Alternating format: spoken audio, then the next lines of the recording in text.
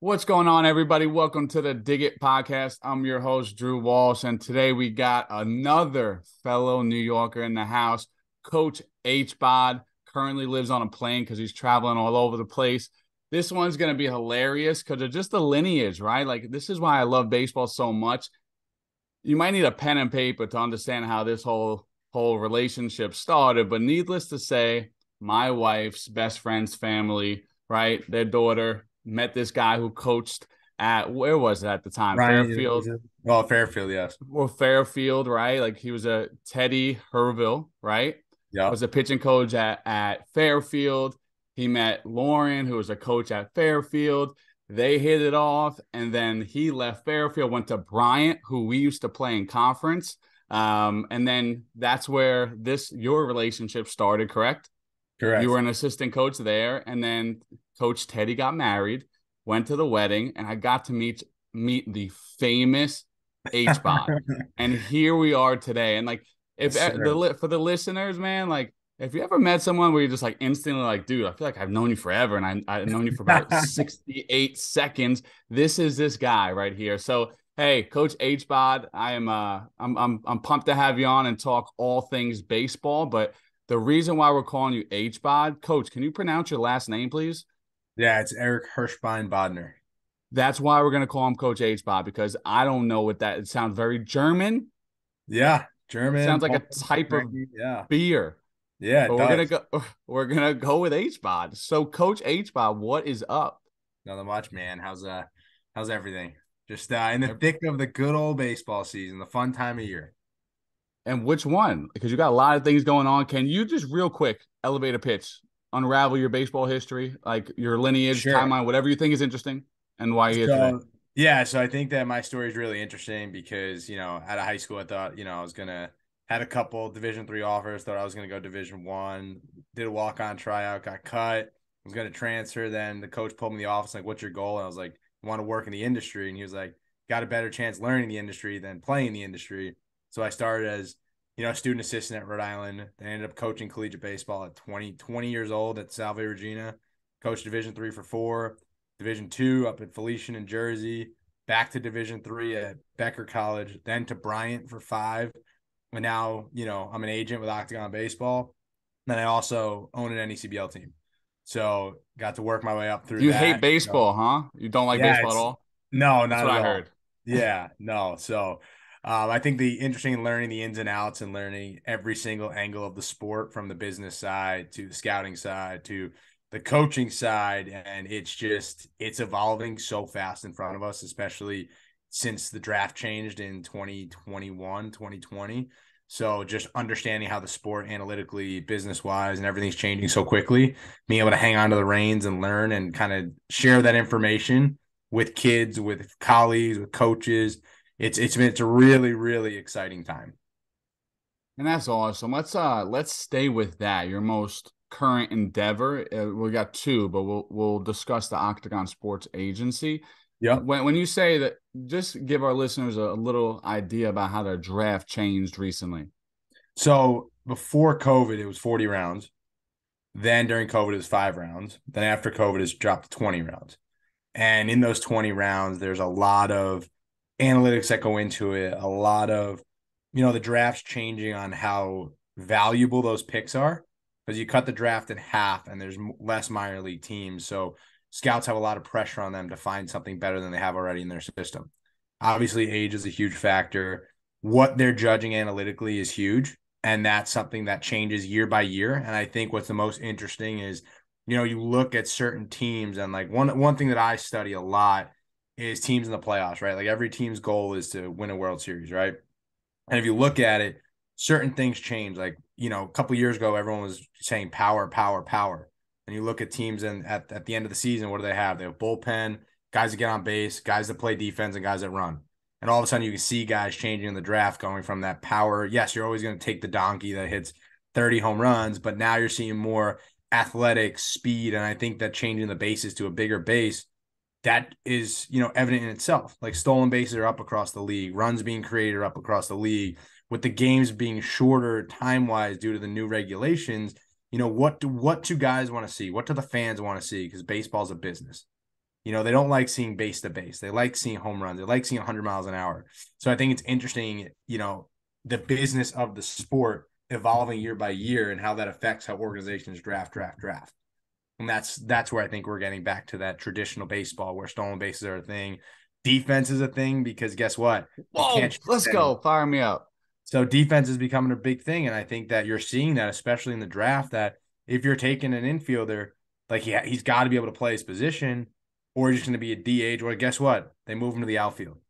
So I think that that's very, very interesting, especially with the anti-shifts. Like all of a sudden, like I've had this philosophy personally, is that even when we're recruiting guys as the agency of like, hey, he's going to be a top pick. You're looking 2-3 years down the road, but it's very interesting when you look at how a year ago you can put a second baseman in short right field, a shortstop up the middle, a third baseman at shortstop, but now you can't. So what does that mean? Your center fielder has to cover more ground. Your shortstop has to cover more ground. Your second baseman has to play legit defense again. So I think that now like you're looking into schematics of like, hey, can he cover that ground? Hey, how's his arm strength? Hey, what's his speed burst? What's his range look like? And that's something that 3 years ago no one paid attention to. Hey, Right. can he hit? All right, we'll put a glove on his hand and we'll position him so he can be 2 steps. So the game always evolves and kind of levels itself out a little bit. And I think that that's the most interesting thing of where we're at right now and how that changes in the draft and changes in evaluation and changes, what guys are looking for, so to say. I love that. And there's a lot of cool insights within what you just said. And for us, like as a primarily defensive company and just love the game from that perspective, but also obviously fast development, we train a lot of athletes. So if I'm a younger athlete, listen to this and, Coach H Bod's in it. This is his day to day. He's speaking with the best minds in the world, figuring out how to recruit talent for the future of their organization. It's no small task, right? So to hear that they're investing and valuing the athlete again more so than the guy who could just sit in the box and grip and rip, and then after that he becomes less of an athlete. I'd be very refreshed and rejuvenated. But also, if I'm not taking care of what I need to do as an athlete, my speed, acceleration, first step, mobility, strength, like those are all things back at the forefront, right? It's like, Yeah. and it's not because that's what we do every day, but we've always valued that, right? If we tell kids all the time, man, if you could play shortstop or center field, you're a guy people are going to come to look to first to see how well you move, type of athlete you are, your skill set. So And I think it's really funny that you say that because like, we always say like you want to play up the middle, catcher, shortstop, center fielders. You can do that defensively. You can play anywhere. How many catchers do we see that they want to preserve their body and move them to a first baseman or a corner outfield position? Like, let's not forget, Bryce Harper was a catcher. Like I when he forgot was that. coming up, he was a catcher. Then guess what? They said, hey, you can really hit. You can play right field. And now obviously he's got the arm of, God in right field. And guess what? Oh, he gets hurt. We're going to move him to first base. Like he's athletic enough to do everything. But then you also look at guys, like a Max Muncy. They wanted him to hit homers and get bigger. So guess what? He moves to second and third. Like they'll take you in an org and say like, hey, you're an elite defender, but we love your bat. We want to see you hit more home runs. We're going to have you put on weight physically, but then move you to third base or move you to left field. They never take a shortstop and say, hey, sorry, they never take a third baseman and say, hey, we want you to play short. It's always the other way around, and That's a that's great. yeah, If you're no, looking from like a descending scale, it yeah, starts there, right? And then works its way down. So like, when we're working with our youth athletes, we're always like, hey, like we'll ask them what position they play, but when you're 9, 10, 11, 12 years old, man, you're a baseball player. You have to see the game from different angles, perspectives, understand the strategy, but also understand how to execute where you're being asked to play. So youth athletes, be the best athlete you can be and let mhm, baseball or softball decide where you best fit. And that's subjective to the organization, the travel ball team, the high school team, the yep. college team. It's all subjective, but the more value you can bring, the more valuable you are. And that's black and white. So be the best athlete you can be, work at all the skills and just allow, like hitting's hard. Like Hitting is good hitter, very hard. hitting's really hard. That's why it's like, man, every kid really, really, really values that. And I understand why, right? It's definitely a Right. premium. But at what point do you say like, all right, like I'm good. I'm like good enough at hitting. I understand my bat and ball, how to get the bat to ball skill, right? Like I'm still developing approaches and things like that and getting my timing down for higher velocity pitching. But like, where do you like organize or value hitting versus defense? Well, I think that, hitting is always evolving. It's changing every day. You look at baseball now versus 5 years ago, like the launch angle, teacher man swing, all that stuff is new. And like everyone's trying to hit home runs and like strikeouts are okay. Like I hate that. I like adjustability. I like to be on plane forever, use the whole field. But it's funny because if you now look at like the evaluation of hitters, one of the biggest stats are like good hitters walk. Like what's your walk rate look like? Another one is, your strikeouts. Like, are you striking out less than 30% of your at bats? Are you putting the ball in play? Because guess what? One thing that I heard from a hitting coach with the Giants, and I love this approach. He told me, he said, we look at the most in the minor leagues. And I was like, what, coach? Like, what do you got for me? He was like, strikeouts. And I was like, why? He was like, because the plate doesn't change, right? But when you go rookie ball, high A, double A, triple A, pitchers get really good, velocity upticks. And guess what? How you command the strike zone doesn't change throughout all the levels. So what in the strike zone, guess what? Pitcher going to make their pitch more. Can you lay off it?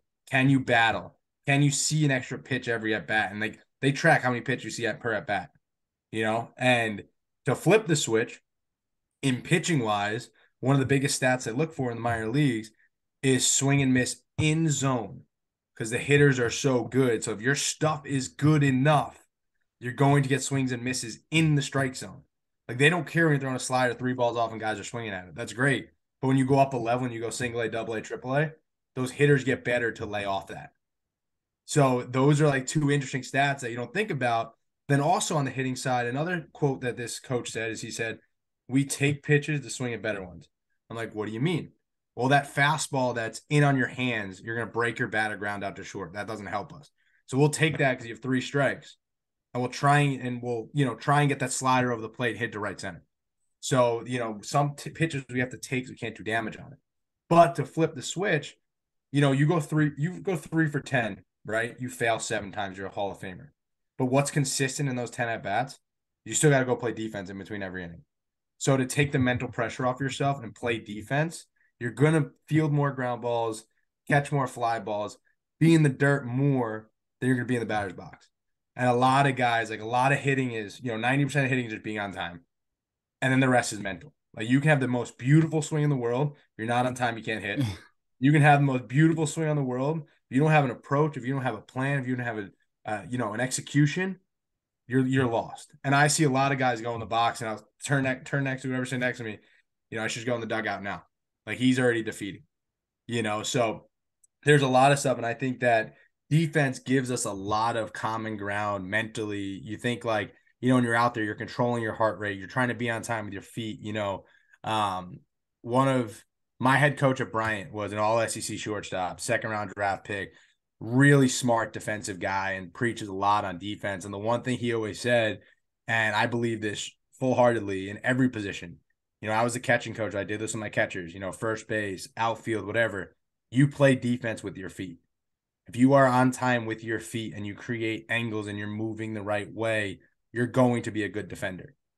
And it's very funny because, like, obviously that resonated with me a lot. And you start studying coaches throughout the industry in all the sports. And I read an article with about Bill Belichick, obviously one of the best coaches in the business. He found this coach from Hopkins University, smart guy, obviously, was a lacrosse player, an all conference, all American defender. Hired him as an intern. This guy is now the top defensive backs coach with the Patriots. Had like 3 all-pro cornerbacks, right? Guy never coached football before Belichick hired him, right? Why did he hire him to be the intern with the D-backs, became the assistant, now he's a head D-backs coach, had 3 all-pros played under him. Why? Because lacrosse is playing defense with your feet.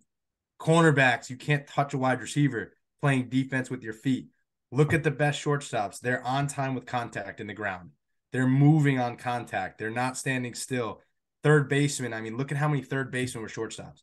Alex Bregman was a shortstop out of the draft, moved to third base. Alex Rodriguez, one of the best shortstops in the game, moved to third base. Manny Machado moved to third base. So you look at the left side, you have two shortstops over there, but the biggest thing over there is being on time with your feet. Being able to move with your feet. Same with the outfielders. Watch them.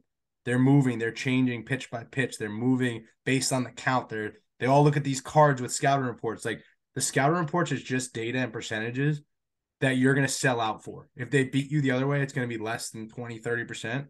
You're going to tip your cap. But that being said, if you're not on time, whether it's in the infield, whether it's at the plate, you already have no chance, and it's already the game's moving faster and faster and faster, that those little things actually matter. And for the youth, when they study the little things and they get great at the little things, the big picture paints itself. But when you look past the little things and want to focus on the big things, you're actually setting yourself back. And that starts with training.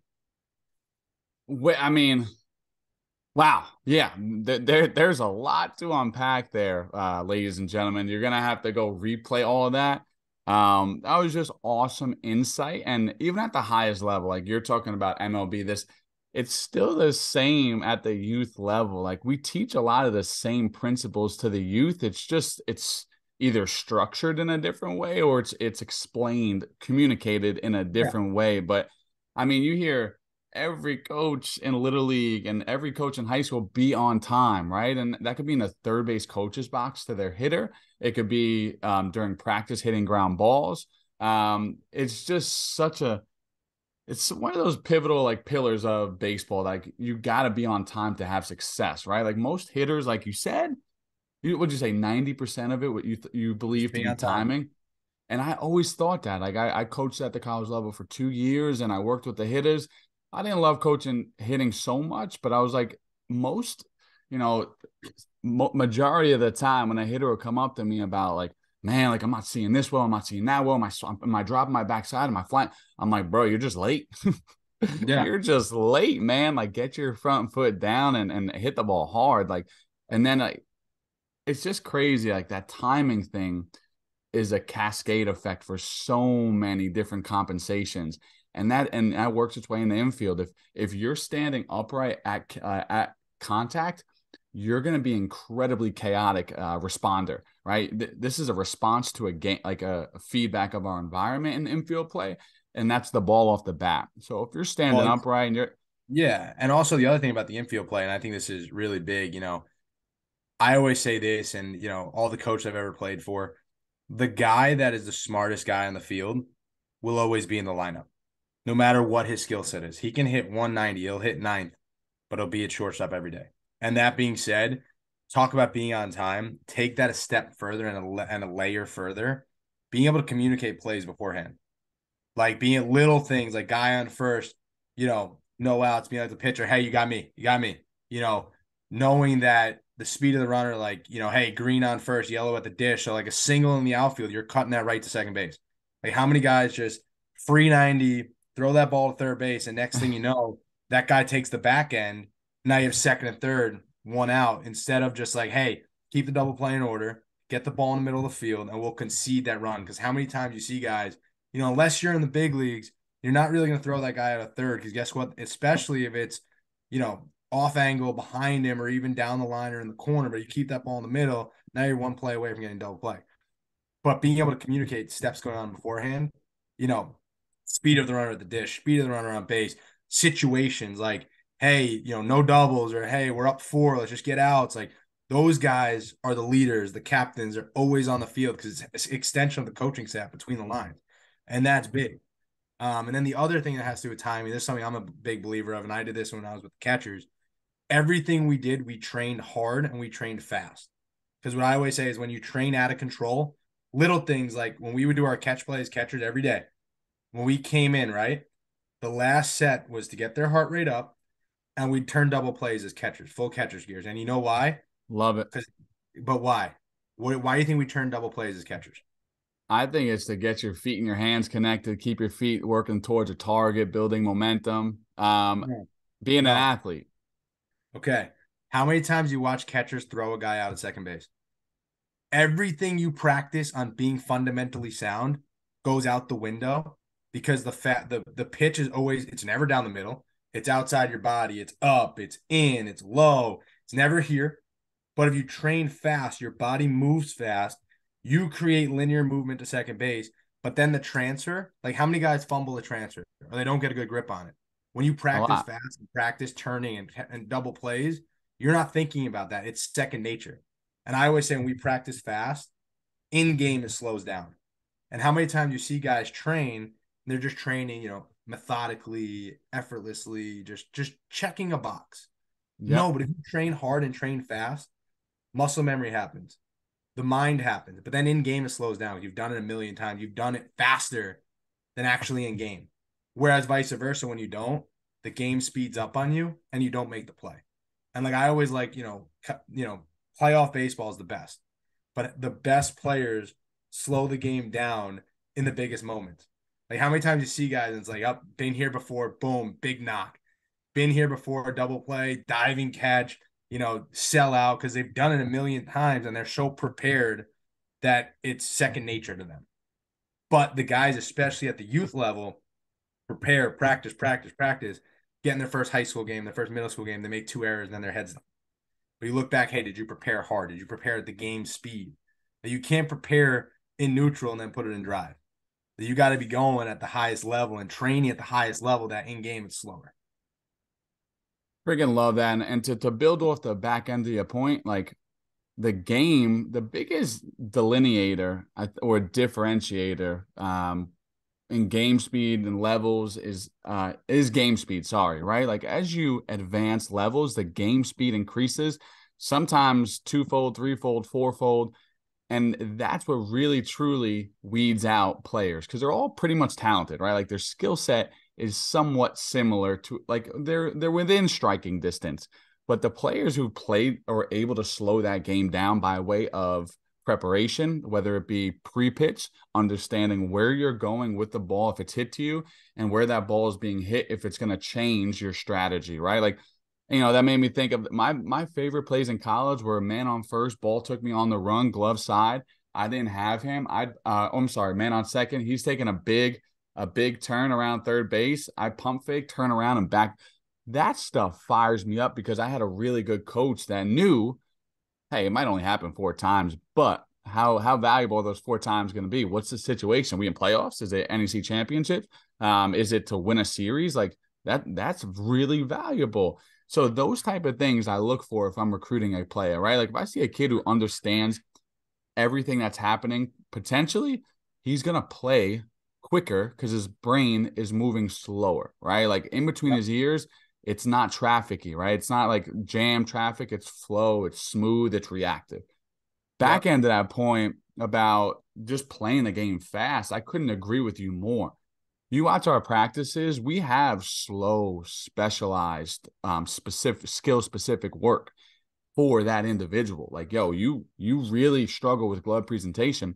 You're not understanding it in between your ears. We need to slow it down so your brain can organize it more efficiently, right? Because Yep. skill acquisition is difficult. You need to give the brain awareness of what you're asking it. And sometimes that happens best in a slower, controlled environment. But that skill only becomes valuable in a crazy chaotic environment, which is game speed, right?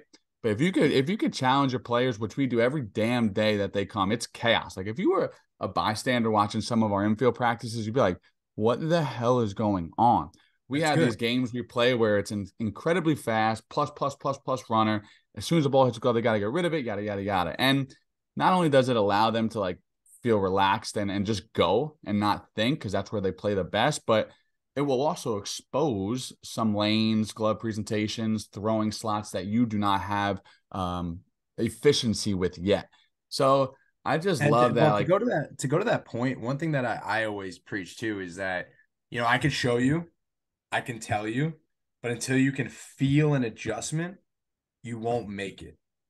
And that's when you're saying glove presentation. When you can feel the difference, then there's an adjustment that was made.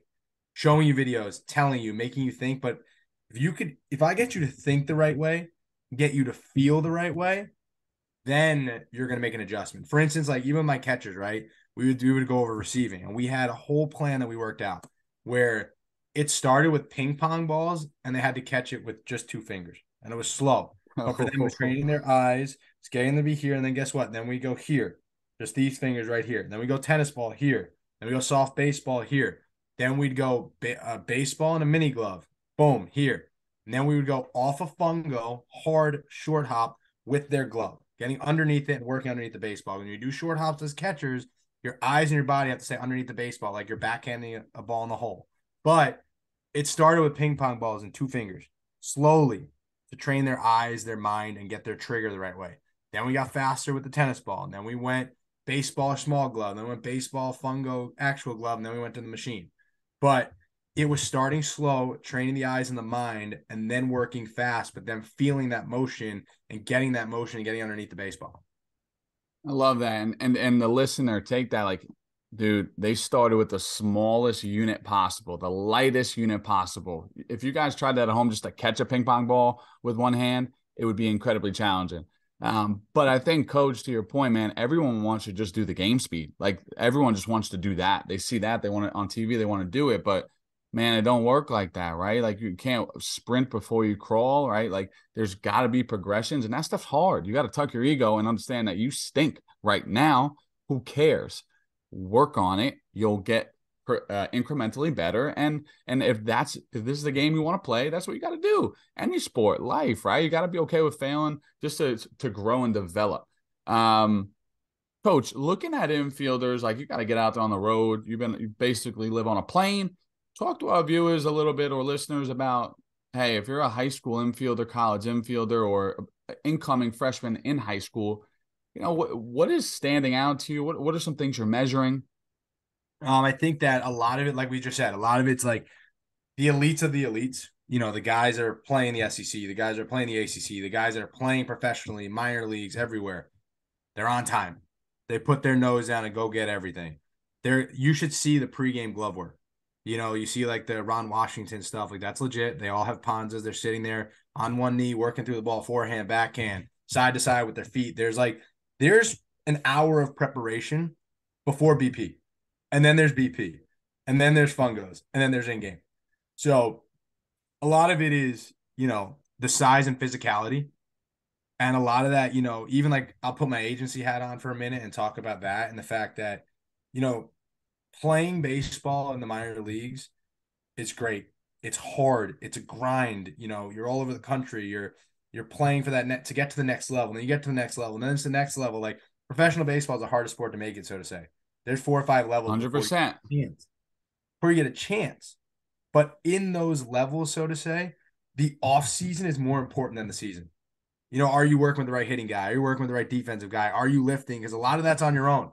You don't have a team like in college where it's like, hey, we're in our dead time. You have lifts 5 days a week with 2 strength coaches, $1 million gym. You're doing this. Like, no, you're on your own. It's like, hey, you're waking up. You need to fire yourself up to push yourself at the gym, not check a box. Like, the guys that are making jumps, that are getting to the next level, they're doing all their arm care as a pitcher. They're doing their arm care as a position player. They're making 1,000 throws from short. They're going and playing, getting fungos every day. They're hitting with a hitting coach. They're hitting on their own. They're going over their film from last year. They're talking to their player development guy, like, hey, what do you see? How can I get better? They're eating the right way. Like, that's the hardest thing, is like, you talk about like being a professional athlete. It's a job, and it's 24/7, 365. Every calorie that goes in your body, every protein shake, every meal you have is calculated. What do you need to do? Is it this offseason gain weight? Is it lose weight? Is it getting faster? Guess what? Getting faster, you're out there running hills. You're out there running sprints. You're out there doing single leg isolated squats. You're out there. That's on you. Like, there's no team around you those 6 months when you're on your own. Then you come into camp and spring training and you're getting right back the tires moving, and you have a sprint for 6 weeks. And then it's like, I got to impress 15 different guys. And you go in there and then you're playing against other guys that are playing for their opportunity. So there's a lot that goes into it. But, I would say for younger guys, especially college guys that want to play at the next level, or high school guys that want to play in college, like, you got to look in the mirror almost and really ask yourself, do you really want it? Because like, wanting it is a lot more than what just happens on the field. Because think about it, we just talked about it 10 minutes ago. Failing 7 out of 10 times, you're a really good player. It's like, how you dealing with the mentality? How you dealing with the mental side? Are you pushing yourself and driving yourself in the gym? Like, mom and dad want it more for you because it's your dream. They want to see you succeed. Every parent wants their kids to achieve their goals. But having that sacrifice, like, hey, man, I got to get my lift in today. Hey, I got to do my homework. Hey, I got to take my ground balls. Hey, I got to work on my footwork. And the other thing also, and I think this is something that is very, very big and it's very undervalued, but reach out to people that are at that next level. Like if you're at a gym, if you're at a train, you see a kid who's a starting shortstop in, I don't know where you are at San Diego, go talk to him. Say, hey, man, what helped you get here? And most of those guys, especially the college guys, like they're very receptive to talk to kids. I mean, look, with my organization, you look at the shortstops I have this year, it's, Oregon, Mississippi State, Marist, Central Florida, Rhode Island. And like those kids all come here. And I tell them the number one rule I have with the organization is talk to the kids. They do 25 school reading days where they go into a classroom, read to the kids, then do a Love Q&A. that. And then like we invite all the little leagues to come to the ballpark for a game. But like I tell them all the time, if you're not on the field playing, if you're in the bullpen, if you're sitting along in the dugout along the fence and the kids are talking, I want you to talk to them. Because one day that kid you're talking to is going to be in my dugout. He's going to be on the field. But like any advice you give him, that's gold. Because the game's changing every day. But what your process is might not be good enough for me.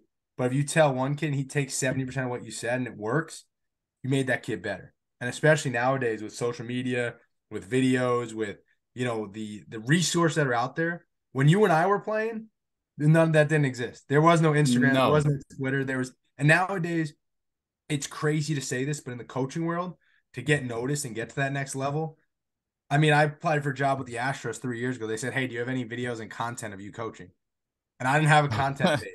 And they asked me in the What? interview with the Astros player development if I had a page that showed my my drills. And I said, no, I don't have one. But nowadays, coaches are getting seen by showing what they do. And it's all out there as a resource for kids. And you might watch a 10-minute shortstop video and say, hey, there's about 2 minutes that I like. That's great. You learn something new. But there are resources out there. But a lot of guys get closed minded. It's like, no, it's not going to work. Like, how do you know? You might say, wow, I felt that. That felt different. That felt great in finding that angle. I didn't know I could do that and work on my left foot to get there and make that play in the hole. So I think that, especially for younger guys, to be open-minded.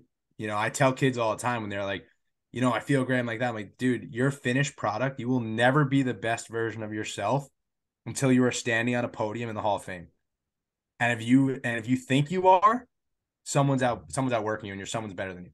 But if you have that hunger, that open-mindedness, that drive to be better every single day and see the guy next to you, like, hey man, I respect you, but I'm going to beat you. You'll constantly evolve and get better. I mean, look at, I find it so interesting. You look at guys like Clayton Kershaw, Justin Verlander, Max Scherzer, guys that are older, but having longevity in this game is hard. It's really freaking hard, but they keep going out there and having success. And like, I love as like watching pitchers, and I'll take like Kershaw, for example, who will give up 4 runs in the first. And you're like, oh, like he's done. And next time it's a 6th inning. Like there's so much value in getting your team and saving your bullpen and giving your team a chance to win when you don't have your best stuff. Or even you look at, guys in defensively that are 0 for 15, but still making diving plays, saving runs in the hole, being that guy in the field that's the leader in the clubhouse. There's so much value to that. Where especially at the amateur level, you're 0 for 15, your head's down, your step late, you're not diving in the hole, that ball is through, and you could have saved 2 runs. But that's the difference being professional and being an amateur. And I think there's so much value in learning that, and kids don't really want to learn that. I love that. And it's a lot easier just to be a victim, right? Like the game's Yeah. hard. Oh my God, ball took a bad hop. Or, oh my God, I'm swinging well, but I'm hitting it right. No one cares, right? Like no one cares, man. Like we're all in the same boat. You got to figure it out or get off the boat, right? Like, it's that's where we're struggling a lot. One of the bigger things I see is like, good kids, lack of accountability. Good Yep. kids, they're always a victim. Good kids, they always have excuses.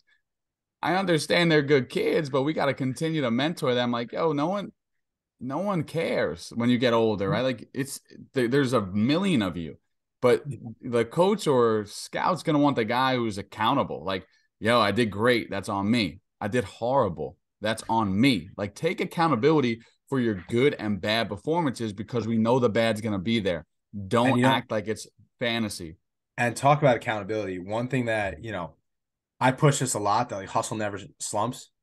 I've seen a lot of guys that are slumping and then put a bunt down, they beat it out. Next thing you know, they get 5 hits on the week. 100%. Like that. But here's the other thing that's very interesting that, people, they don't understand this. Scouts, college and professional, they're getting every single metric. And one of the biggest ones is your time down the line.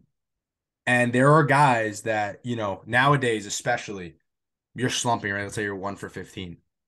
At most high level colleges, you might get out 14 times, but 12 of them were exit velo 110 because it was a line drive, and that's TrackMan data is recorded. So you may not have gotten a hit or a double or a homer or anything, but now there's data references in how hard you hit the ball. And the other thing is how hard you run. Like they're clocking you down the line. And there are guys when they dog it, they note that. There are guys like, hey, he's struggling, but he's still busting it down the line. Like that's the guy I want to invest, because you got to remember, especially nowadays, like when you get picked, you're not just getting picked as a baseball player. They're investing in you as a human, how you're going to, carry the organization, how you're going to represent yourself. I mean, now, especially with all these deals and endorsements and stuff, are you going to be a good representation of the organization? And all those factors come into play in evaluating these kids, especially in college now too. Like how are you going to walk around and wear that logo on your chest? Is it going to be something we're going to be proud of? Are you going to bring the next recruit in? Are you going to make us look good on the national scale? Especially now, I mean, I think like 70 or 80% of the college baseball on ESPN Plus. I mean, our ratings and our followings are going through the roof. Like college baseball, that it's all-time high, which is great. I always say the passion in college baseball is unmatched. And you don't know until you actually watch the game, then go to a game and see it. I mean, there's value in just team guys.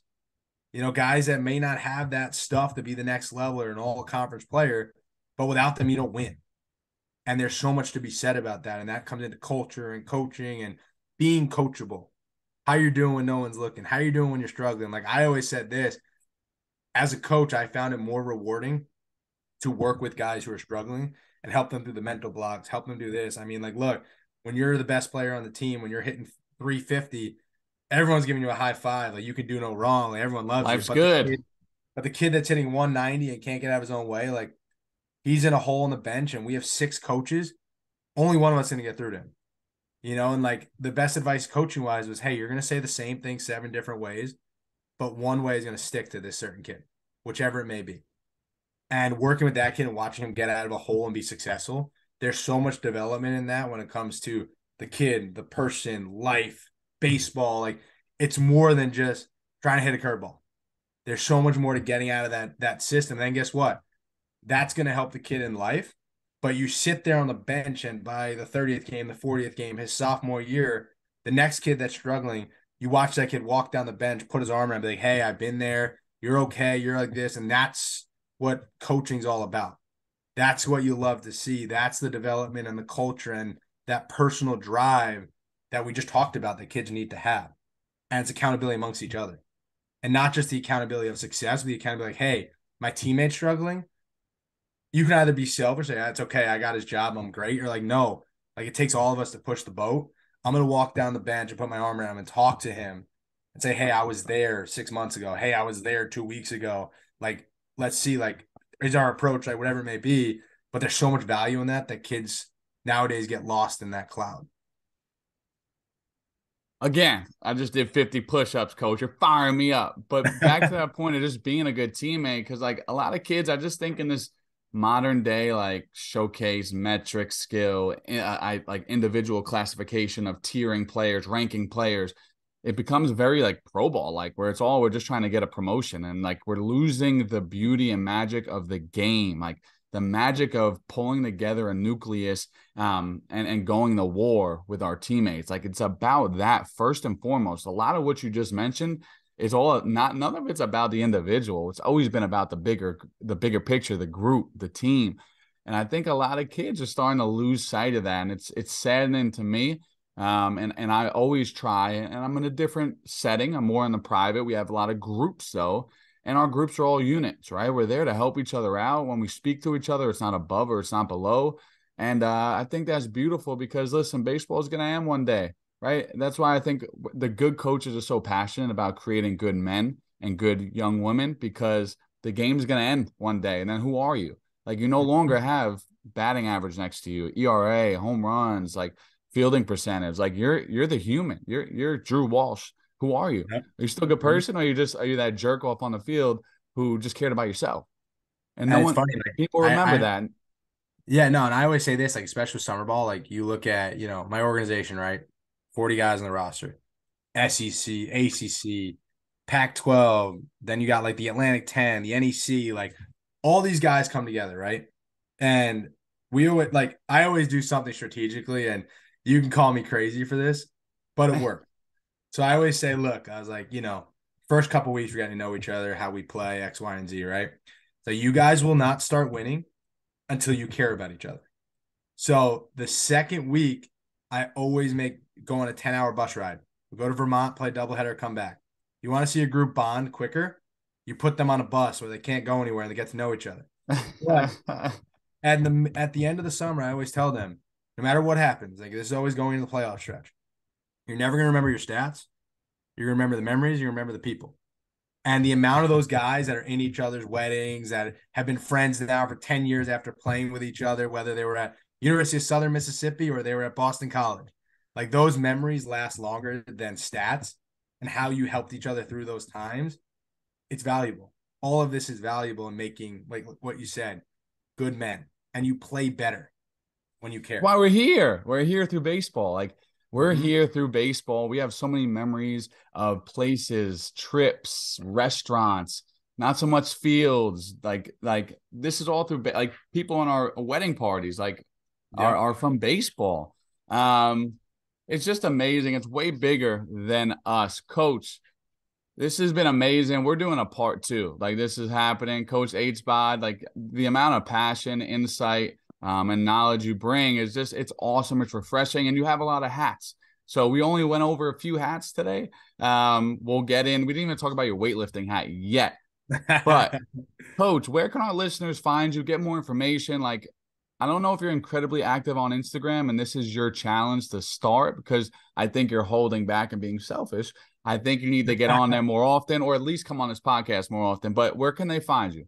Eric H Bod 25 is my Instagram. I use that kind of like a scrapbook, but then my Twitter is Eric H Bod 25. So pretty much you can find me on either one. But a lot of it, and you can follow the Ocean State Waves. It's the organization that that I run, and you can follow us along for the summer. Lightning round. Just made this up in my head. Where is one place every prospective athlete should be to find recruiters? 2-word answer. Dig it. Dig it. Awesome. You heard it here first, folks. Last one. What's one thing that will get you crossed off a recruiting list? How you handle failure. Drop the mic. Coach H Bod, you are the man. Thank you so much for your time. We will certainly have you back on the episode soon. You have a great day, all right? Thanks, brother. Appreciate it.